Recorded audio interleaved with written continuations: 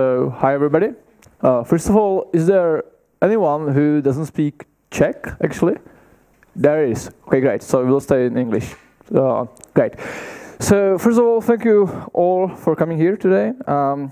You know, when I was preparing the presentation a week ago, I read the annotation again. I didn't quite remember what it should be about. And I was like, okay, this is quite boring. This sounds like some kind of sales pitch. I wouldn't come here, actually. So let me tell you what will be on today's menu first, or what won't be on today's menu. So first of all, I want to talk about cool new architectures, which gives you 2% more on this data set. Some, you know, this amazing new nonlinearity. I won't talk about it. It won't be about some super duper cool large models trained on, you know, on 200 GPUs, Clojure-like, no problem. It won't be here today. I won't tell you the recipe how to get 100% on NIST or ImageNet or whatever you are interested in. I won't give you free GPUs, but I will give you one advice though on how to, you know, make your models, deep learning models better. And there's, you know, stack more layers. Just add them, and it will be good.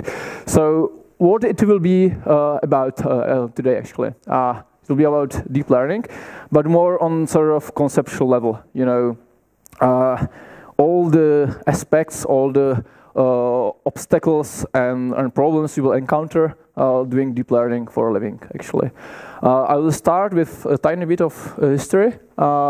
I will tell you about our beginner story, which began like 3 or 4 years ago. I hope that you will, you know, we will be able to relate on some things that we are not alone. We are in this together. And of course, kittens, because, you know, everybody loves them, and just look at those tiny paws. It's really cute. So let's start with the hype train. You know, it's indeed hype train. I think that everyone sees that. I did a bit research on this timeline. Really, it you know required some digging, but eventually I found out that the deep learning, the term itself, emerged in 2006. It was Hinton, actually. I think it's quite familiar with this name. It was Hinton who first used it and started, you know, claiming that he's going deeper than the others with some. I think it was deep autoencoders stacked and trained iteratively. But it was really 6 years later with the Krzyzewski's AlexNet, which made, you know, which sparked the renaissance of deep learning, actually. So it's almost 6 years now. So let's talk about what happened in these years. And, you know, I will be able to, you know, put tons of interesting and breakthrough models in image recognition and speech and etc. I don't have space for all of them. So let's talk about the frameworks which actually enabled all this. I mean, without these frameworks, we wouldn't be able to do any deep learning, actually. And I was surprised, actually, that the Theano is apparently the very first one, which was first released and published in 2010. So it's like 1 or 2 years before the Krzyzewski AlexNet. So we all could be, you know, it could be FlipNet or, you know, PeterNet if we had the tools already back then. And I don't know if you guys are, well, okay. So let's do a bit, you know, research here and also a survey. So which one of you actually can code in Python? Hands up. Come on, hands up. Yeah, almost everybody. I thought. So which one of you actually, you know, can write really good Python? You are experienced with it. You know, you just told your coworker that, you know, you're using Python of 3.5. That's so lame. Come on, in 3.6, there is so many new features. How many of you can code Python like that? But don't be shy, actually. Come on. There has to be 1 or 2 guys. No, okay. So, which one of you? Just give me a second. Yeah. How many of you can, you know, write in C++ some code? Great, cool, that's cool. How many of you wrote something in CUDA? Or something that can run on GPU? Yeah, cool, that's a little bit less. Now, let's get back to the deep learning, actually. How many of you guys tried, to put up some network in Keras framework? Yeah, that's the spirit, cool. And how many of you, work with TensorFlow on a regular basis, the low-level TensorFlow, you can actually, put the variables and ops together. How many of you guys do that? That's cool, okay, thank you. And how many of you use some other framework than TensorFlow? Yeah, I would be happy to see more of you non-TensorFlow guys. How many of you do some kind of reinforcement learning at this moment? And I don't mean, pole balancing. I mean, like really some kind of reinforcement learning. Okay, thank you. So, let's get back to Tiana. How many of you guys actually, experienced Tiana back then, like a few years ago, right? So like 3 or 4 guys, yeah. And it was crazy, right? It was pain in the ass. But my point is that it was the Tiana, the very first one, who put many concepts to the bank and pushed the GPU computationally forward and enabled those poor Python fellas like me to actually do some kind of deep learning. Then the Torch came in, the cafes were also quite popular back then, and then the TensorFlow hit the deck really, and the Google trend, this actually the blue line, was start skyrocketing to the highs. And we are like, somewhere here right now. So that's the history. So and we actually entered the business in somewhere in 2013, 14. I'm not sure. This is quite approximate. So it was way before the TensorFlow. It was after the cafe. I think that we considered cafe to do our stuff. And we were a small team, like 3 or 4 guys. It was actually 1 in the beginning, and 2 and 3 later on. And I think it's pretty much the same today. But back then we have this tutorial on Tiana, and like NIST on 450 lines of code. That's quite crazy. What were in this code? It was it included the data download, some kind of data streaming without any sort of augmentations. It defined the graph on the variables and expression levels. So you needed to know the math behind it. You need to define the optimizer. Then the main loop was really a for loop, and you literally went through the data and ran the training function. And somewhere you'll be able to find some performance monitoring. So yeah, 450 lines code of that. Today, it's like 17 Keras. But it's quite different, actually. The data download at many of the data stuff is hidden somewhere in the Keras framework. The graph definition is no more on the operations and the variables level. You just stack, layers actually instead of expressions. You just run a model compile and model fit. There's no for loop. It's also hidden inside, and it makes the script quite a bit shorter. So I wonder which one of these 2 tutorial scripts you would actually prefer. So who is for the Keras? 1, 2, 3. Okay, so it's like a third. And who would rather start with the old Tiana code? Who liked that more? So okay, it's not who actually didn't vote for anything. Why? I mean, come on, you need to have some opinion. So let's try it again. So who is for the Keras code? The simple, high level. All right, so that's roughly a half. So we don't have to do the voting. It's the other half for the Tiana, right? Okay. Well, I personally think that both approaches gives you something. I personally like to stay somewhere in between. I want to define the graph on the layers level, ideally, unless you need to do some really new stuff that's not available yet. I'm completely fine with model fit sort of thing if you can customize it as you want to. But it's again, it's pretty much the same in the essence actually. So you run it and you will get the 99 point something accuracy, and then you realized, oh crap, I didn't save the model. I need to put some kind of saving there. I would like to see what the results are, where the model makes some errors. I would like to try if learning rate decaying helps you.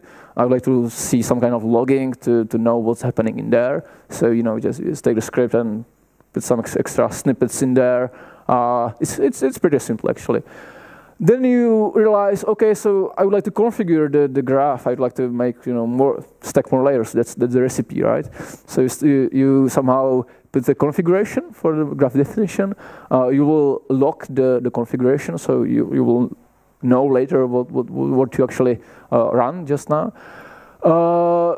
If you want to get not 99.1, but you want 99.5. Then you will add some augmentations, and by that time the script will be quite bulky. You will have like 20 parameters or so if you want to run it, and then you realize, all right, so my model is quite cool at the moment. I would like to get the predictions actually. I would like to restore the saved model with the same configuration.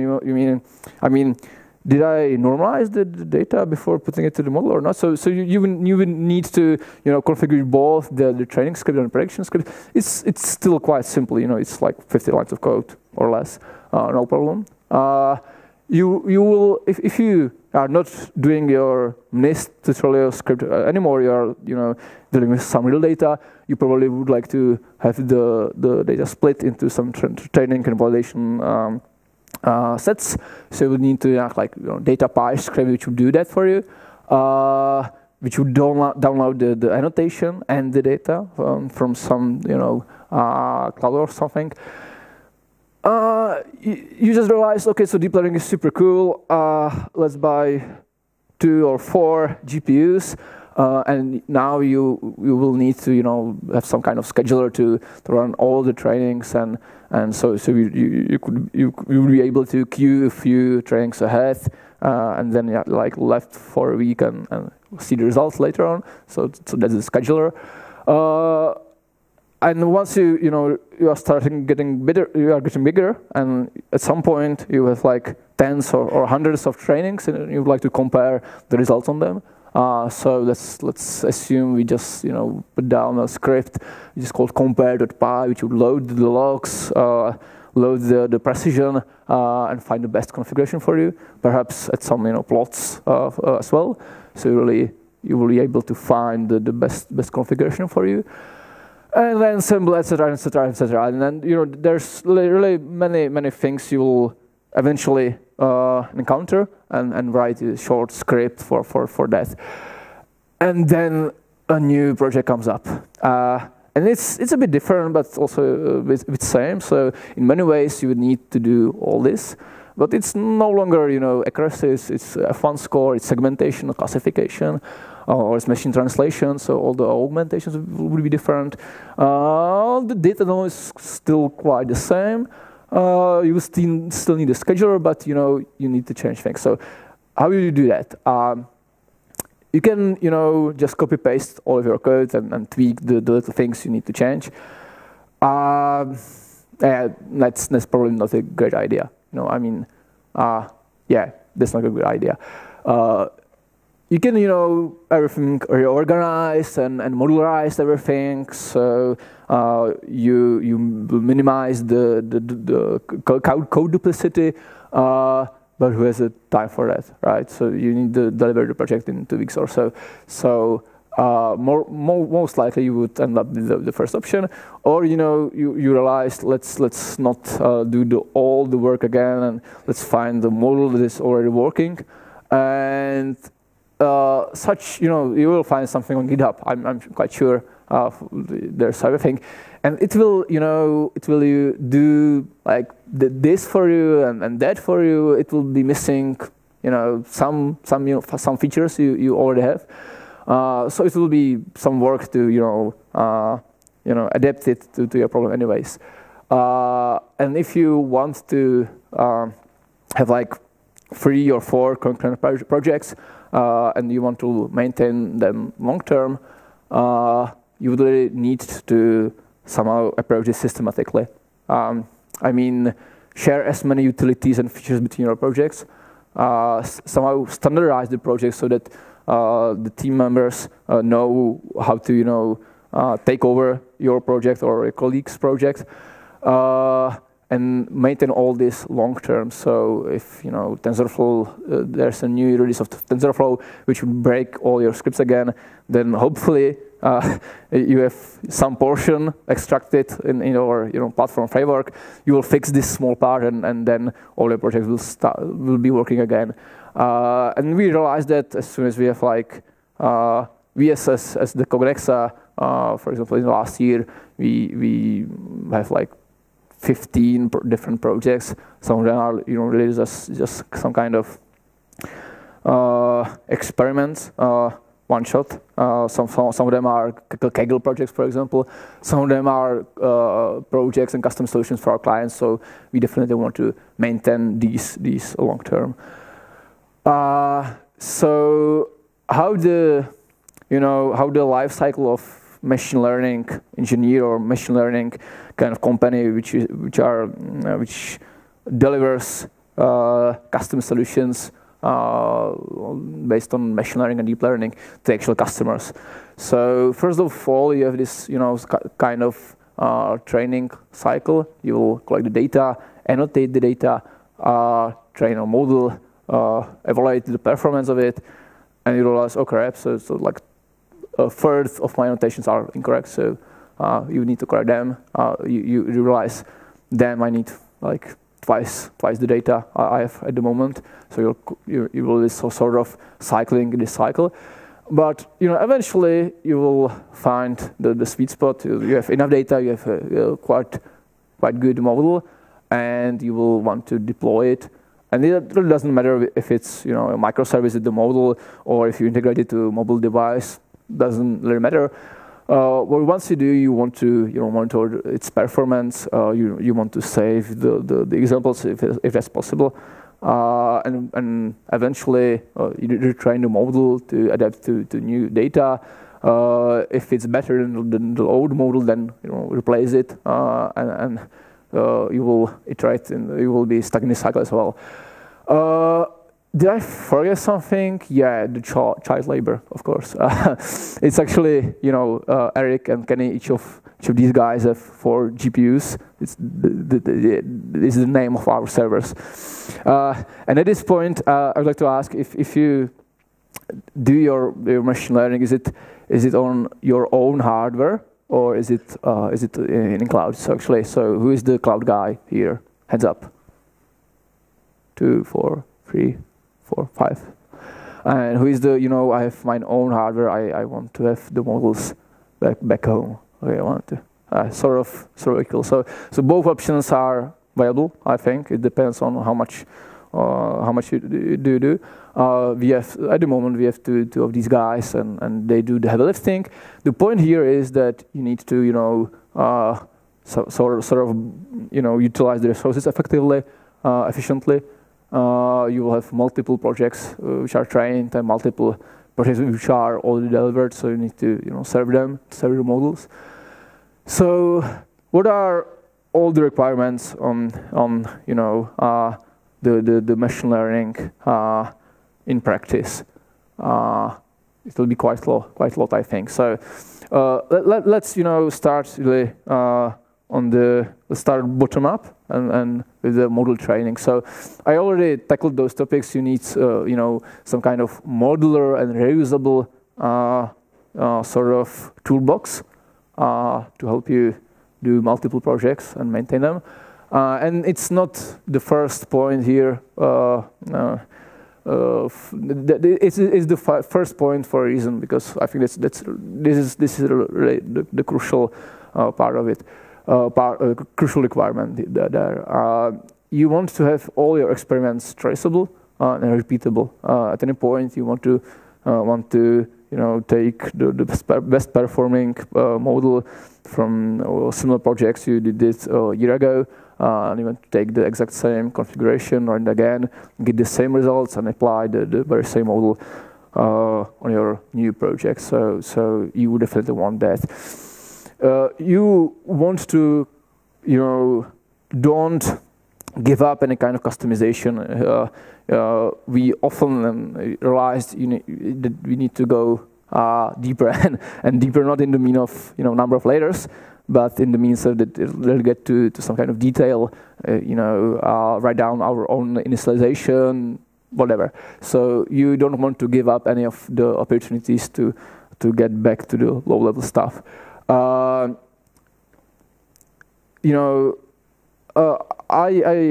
put like 5 or 6 frameworks to the timeline.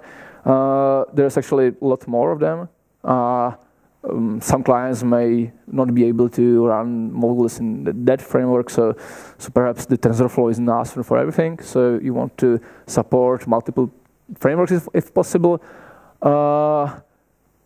You want to, of course, train and monitor your training progress, the performance, and perhaps you want to visualize your results and in order to do the analysis. And you want to, efficiently utilize the resources.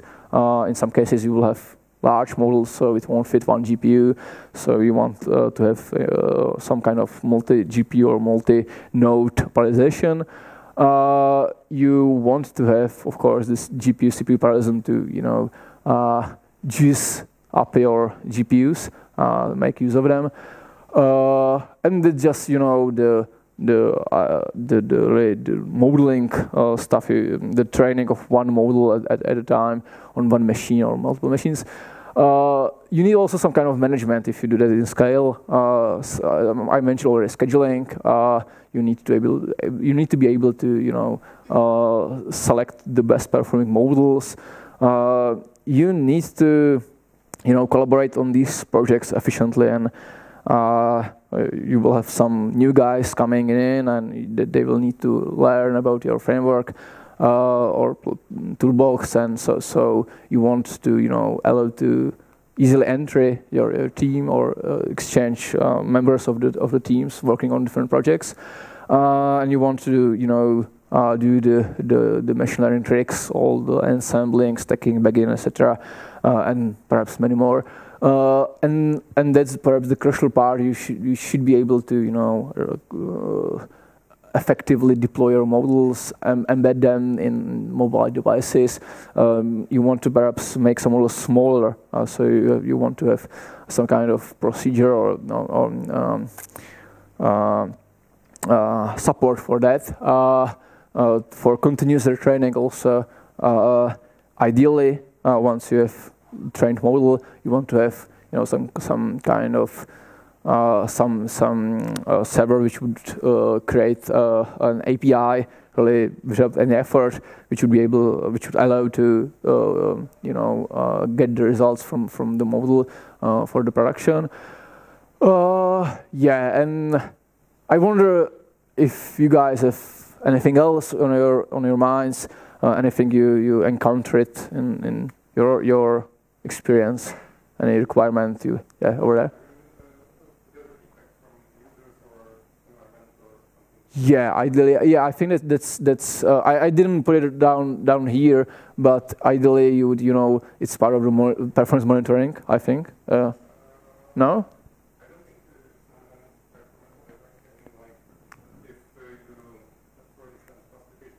Yeah. Yeah.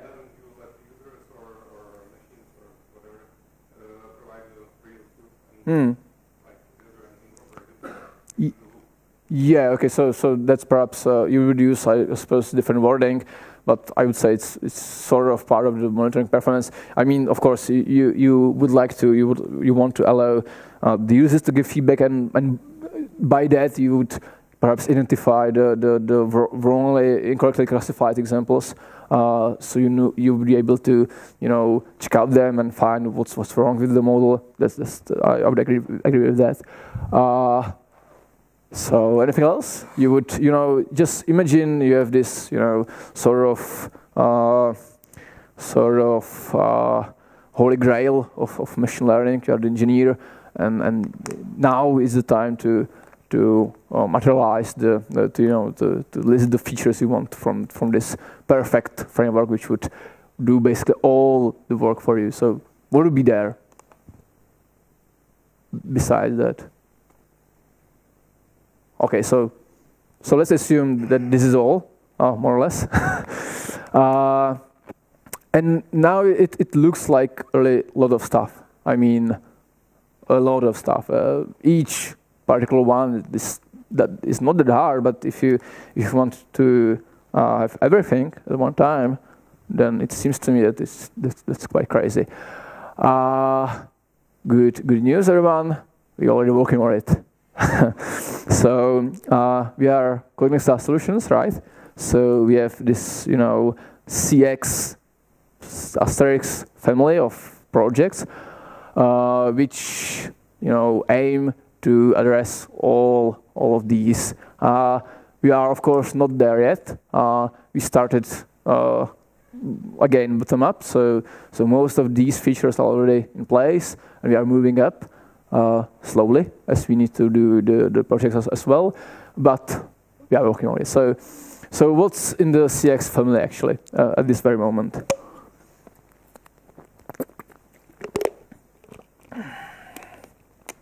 So there is the CX flow, or the backbone, or if you are a pessimist, then it's the fancy for loop. But what's not? Basically, everything is for loop. So right now, I will show you all the sources of CX flow at one time. Yeah, here you go. And this is actually a screenshot from the code. So there is a for loop. There's a guy doing the stuff, or poking to your models to do stuff. Okay, so now for real. It's let's say it's launcher of your models. It will help you to conveniently configure everything. It sort of enforces really nice modular structure, so you'll be able to reuse basically all the code you write later on. But alone, it doesn't do basically anything. You need to write some kind of model and data set in a different framework, and we have this adapter to TensorFlow, also known as the people's choice, and we saw that basically all the guys here are using TensorFlow, so it's for you. I wouldn't choose TensorFlow actually. I would do it in a different framework. We have CXStream.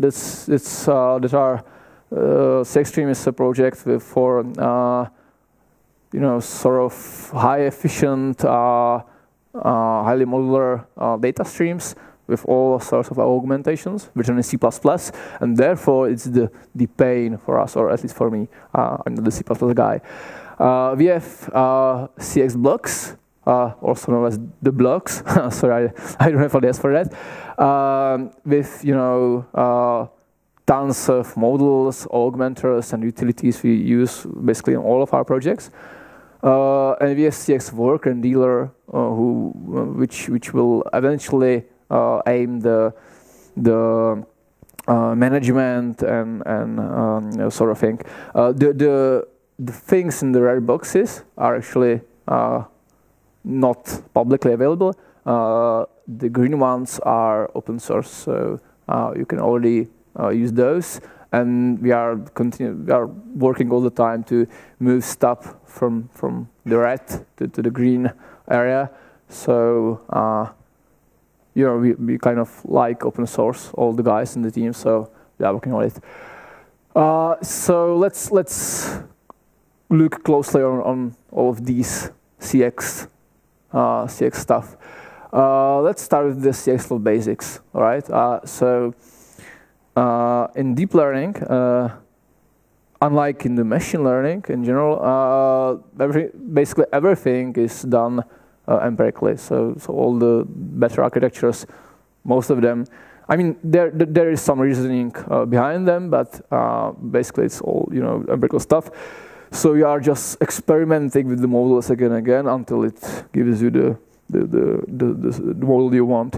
So the building block of the CXflow workflow is experiment, which consists of 3 crucial components: a dataset, a model, and their configuration. And in fact, basically everything is compliant with CXflow, because configuration is a YAML file basically. A dataset has to have a constructor. That's not so too hard to have. A model has also a constructor, and it has to give you the names of I/O tensors or inputs and outputs in general. It has to have a run function, which would do the training actually, and it has to have the save function, and that's pretty much it. We don't want more. So the requirements are really not that high, and thanks to that, we are able to adapt CXflow to basically any framework, it can be SciPy under here, it can be CNTK, Caffe2, or whatever you like. You just need to adapt the model for these libraries. So let's start with the configuration actually, and I think it's more like self-explanatory. I don't know. I hope you guys know YAML actually. Do you? Okay. So it's sort of JSON, but a bit more flexible. But I'm sure you can read it. Every config has 4 sections, which actually only one is required, the dataset section, and the others are optional. You need to specify which dataset you want to use, right? And then you can have any other parameters you want to have. It's the same case for the model. You need to specify which model to use, and the inputs, outputs. It's actually already the CXflow TensorFlow kind of stuff.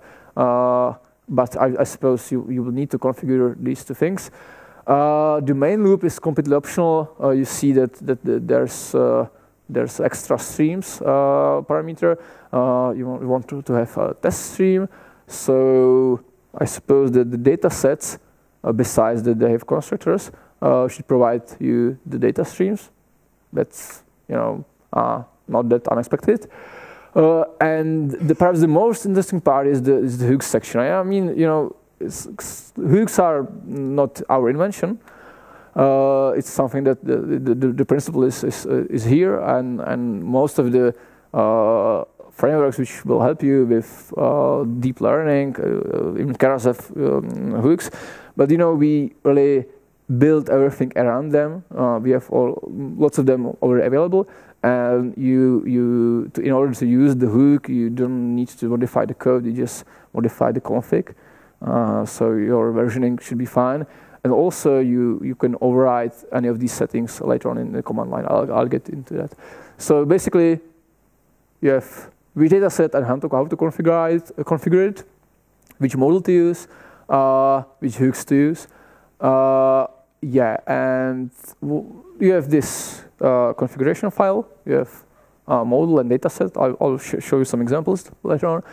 You tell the CXflow guy to do this stuff, and eventually you will get some. Let's call it a log folder, and it will surely contain the very same configuration file you just used for the traceability, right? It will be contained the full log and sort of trace, which is a few info that is always in place, like when did the training started and where it ended, and it does the CXflow does it automatically. Optionally, but most likely, you will have a saved model there and some additional artifacts, for example, some kind of visualizations and whatnot. And if you are experimenting, then you are basically you want to configure try different kind of configurations, obtain multiple, these folders. You can resume the training stored there at any time, and you can, find the best configuration in the folder. Then you will, keep the data set in place, just exchange the model for something else. And it's really simple to do the, the main machine learning workflow stuff. So how do you actually use the CX flow? We have command line instruments at the very moment. You have this CX flow command. So let's go through them. You have CX data set something command and this actually invokes any method you defined it in your data set. And it might surprise, but I find this extremely useful because if you don't need to download the data, process the data, visualize if the data are the data you expect. Usually you have some kind of scripts for that, right? But the data sets give you unified interface. So if you come to a CXflow project, you always know where to start. You look at the data set, find what methods are defined there, and you will be able to always learn like CXflow dataset download, which config, and that's it. Then there's also, of course, the train and resume command. And predict, I don't think that I need to explain those. CXflow ls behaves quite like the ls command in Linux system. It lists all the trainings and info about them, which you have in your folder. And there's let's skip this CXflow prune. So everything should be the beginning of project is like, let's define data set, let's define the model, write down config, there are 3 files only, and then you just change the config, run training, change the config, run training, or you can override certain parameters right in the command line. So you can type like CXflow train this, but model dot learning rate is no 0.221, but 0.5, let's say. And all the overrided configuration variables will be stored in the log folder, so you will have also track of that. So then the CXflow TensorFlow. TensorFlow is apparently the mic didn't work at all. So fuck it. Sorry. It worked? I see. Okay. So is it all right now? Oh, okay. Sorry for the confusion. So next, the CXflow TensorFlow is really an adapter for the CXflow to allow defining TensorFlow models like this, and that's it. That's all you need to type down if you want to train a TensorFlow model. And you can see that, and it's quite interesting that I just combined here the Keras layers API, right, with the TensorFlow stuff. So basically anything can be here. It can be Slim, it can be the TensorFlow layers, whatever, as long as you name the input tensors properly and name the output tensors properly.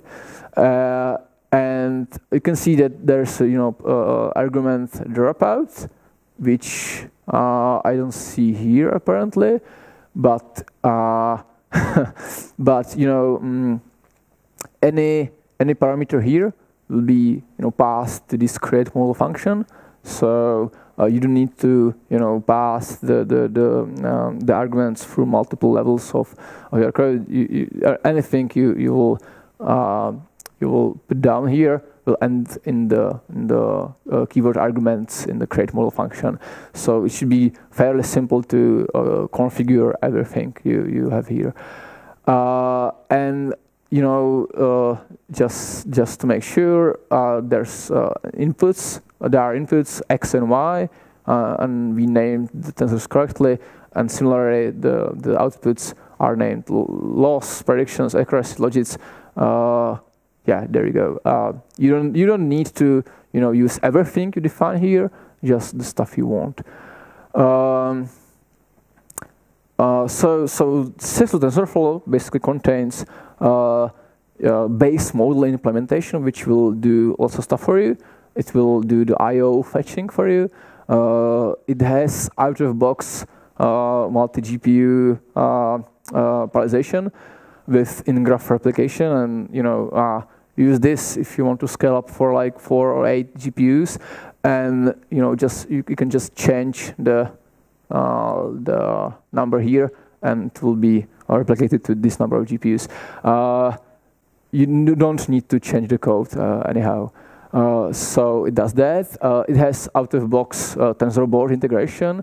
I think, yeah, we have this write TensorBoard hook, which will write basically any scalar you fetch as an output to be written to the TensorBoard. The TensorBoard hook actually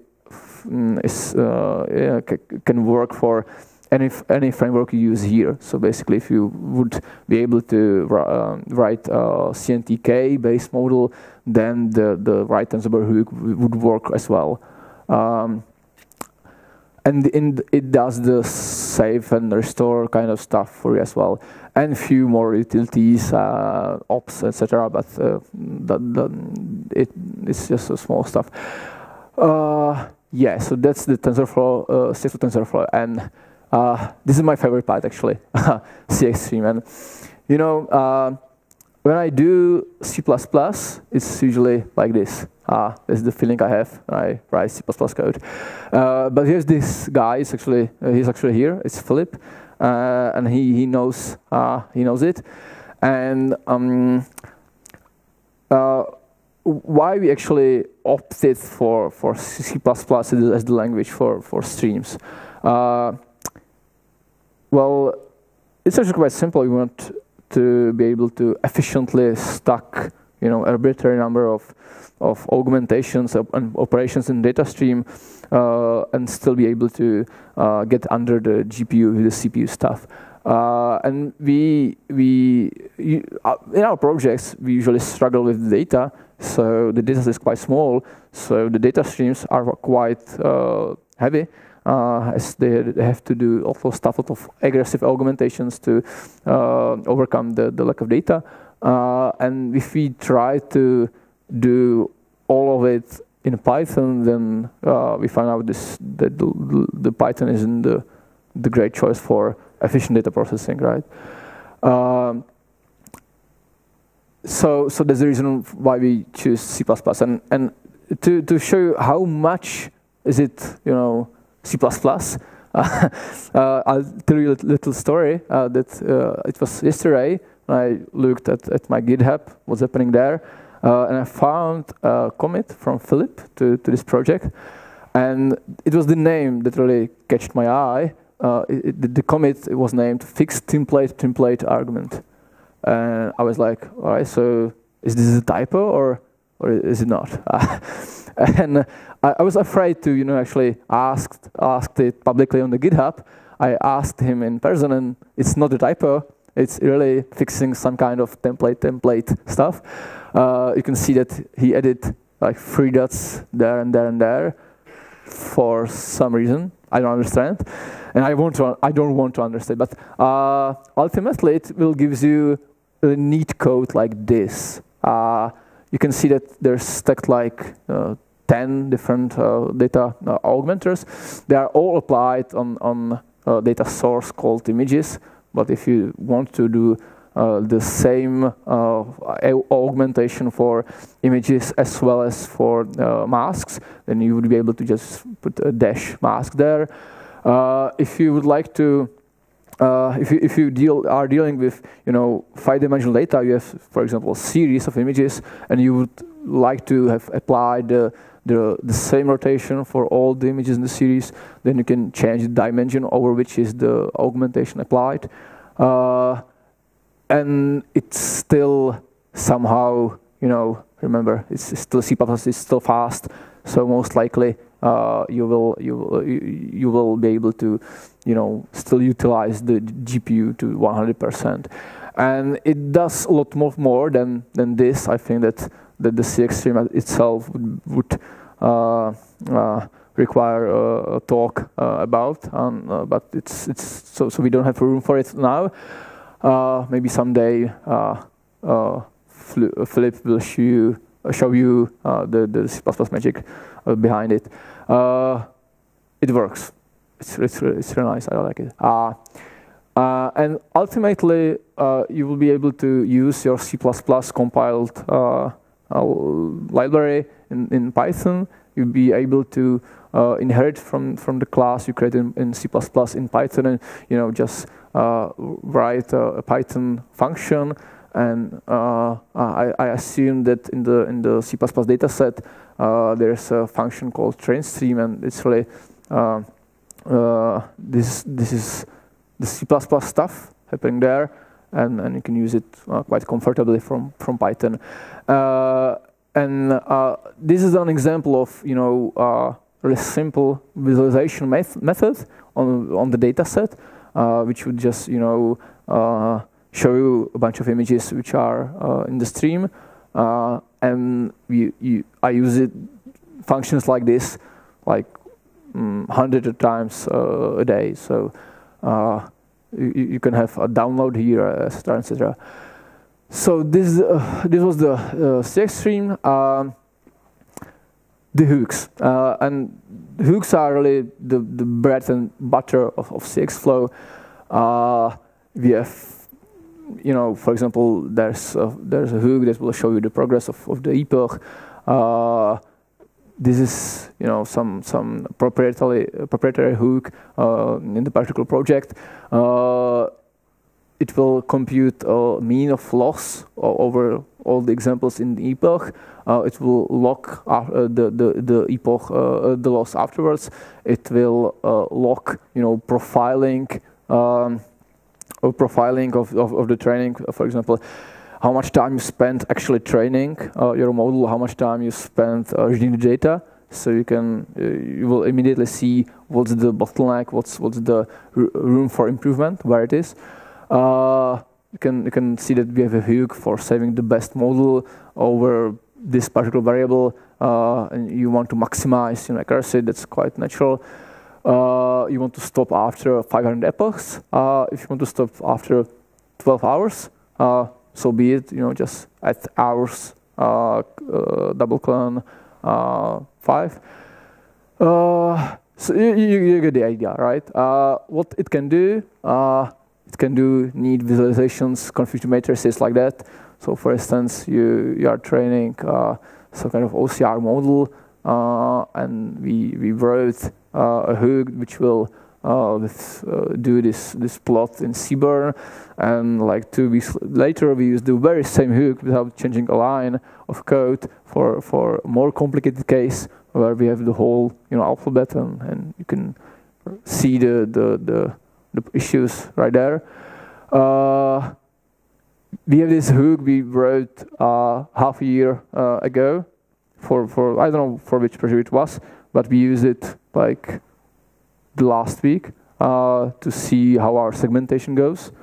We just added the hook to the configuration, and there you go. Actually, I don't know how much time I have. Not much, I suppose. Sorry? 3 minutes. All right. So perhaps I will show you the hooks afterwards. Usually we create some kind of hook which helps us in project. We move it to the blocks later on, and to the publicly available stuff even later. But we don't write the same code anymore. Worker and dealer. So it's really a work in progress, but I think that all of these, all the stuff here is already available for us. The dealer provides a unified API for using the models. It will then identify which model I want to run. Is it already running, so I can just give him the data and get the results. If it's not, then he needs to schedule the model to some of the resources. Then it can use the model. It allows you to customize the pre and post processing of your requests, and it can run both serving and training, and it is of course 100% legal. Same applies for the worker. The worker does the heavy lifting. It's basically the tool the dealer has to serve your requests, and it's all powered by Docker, which I'm not sure if it's a good thing or a bad thing. Which one of you actually like Docker? Okay, who actually hates Docker? Who thinks it's a bad thing? Yeah, okay. Someone I can relate to. So that's it at the moment. In the hopefully foreseeable future, we want to implement support for other ML frameworks. We have some work in progress there.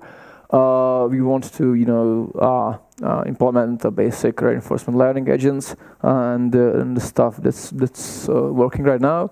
But looking at you, I'm afraid it's too early for that. I'm not sure if anyone would use that. We want to release the worker and dealer eventually, I hope.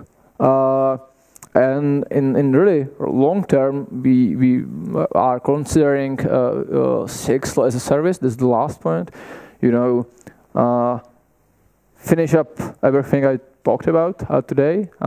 Cover all the requirements I sketched out. Create a dashboard for it. Create some kind of user interface so you would be able to overview your trainings.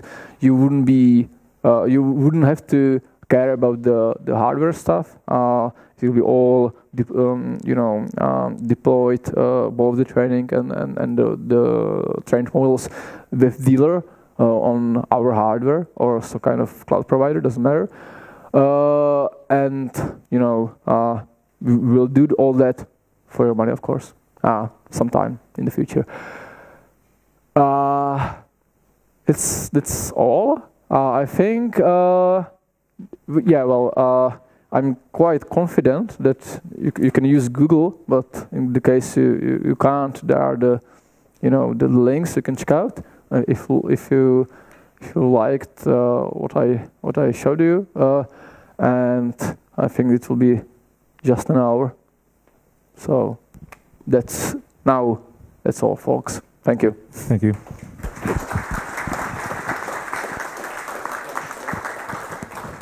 Yeah, right. If there are any questions, please, I will just pass you the microphone. Okay. Right. Crap, I was hoping that there won't be any. I would like to ask you less technical questions. What are your clients and what is the typical applications of all this? So what do you do for money? Yeah, so as I mentioned, we developed, we are developing and delivering and maintaining custom machine learning deep learning solutions for the clients. The clients are usually other businesses, so it's B2B basically. The clients are banks, telco operators. We have ICAM as a client, so we do also the sort of medical imaging. We have a few projects in this area. Yeah, but that should answer your question, I suppose.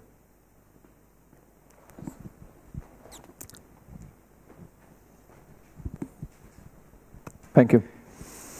You mentioned that you also do some project for the medical sector. That's right. And if I recall correctly, for medical purposes, you have to validate results and you have to assure some kind of consistency and reliability. How do you add these to your framework? Yeah, well, we do monitor the performance quite thoroughly. We actually do not make the medical software in the legal legal sense. We usually, just deliver the models, and it's up to somebody else to actually cover it with all the certifications and clinical validation. That's quite a complicated process, and we want to focus on the machine learning stuff. So, for example, we are delivering a solution for Merck company, and it will take care of all the certification stuff, and we'll just do the machine learning work. I was more interested in how you, for example, incorporate some methods to avoid bad misses. For example, which would be unacceptable for these kind of applications, because there is a certain kind of randomness. And how do you assure that it would not do really, really bad?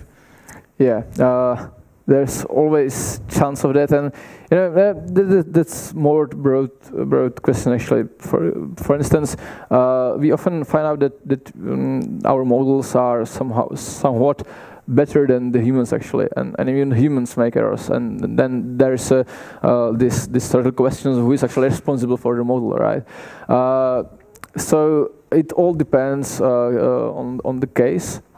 We definitely monitor, and many of the many hooks can tell you what are the errors that your model makes. So for the process, we are monitoring how the model performs, what classes are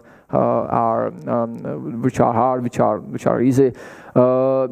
If the client tells us that this is unacceptable, then we try to sort of persuade the model to not make these mistakes. But the tricks employed for this are different for each case. In general, you will never be sure. I think you won't have 100% on NIST.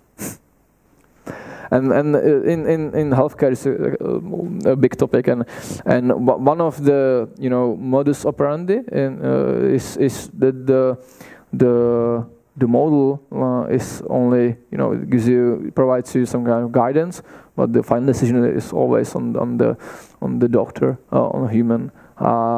And I've even read some papers that the model wasn't better than humans, but if you combine these two things together, human and it got hints. I think it was lung cancer detection, that the humans with deep learning models were even better than each of these two things separately. So do I understand correctly that you can do testing of the precision and the reliability of the models through using hooks? Yeah, of course. Well, we monitored its performance to the detail we need, and some of the hooks would be definitely handy for that. Yeah. Thank you. Okay, do we have some more questions? Okay, I have one. Why do you hate Docker? It breaks all the time. It just never works. Is there any particular reason connected to machine learning or deep learning? Well, yeah. One of the things you need to make working is you need to align the version of driver for GPUs. So you need to use, I don't know, Docker 2 or the NVIDIA Docker 2, or it seems to me that only a way of really ensuring that it will never break is to freeze everything, or operating system, all the packages, all the stuff, and that's also not a good way to maintain it long term. So, but I don't have an alternative for it. So Okay. One last question? Anyone? If not, thank you once again.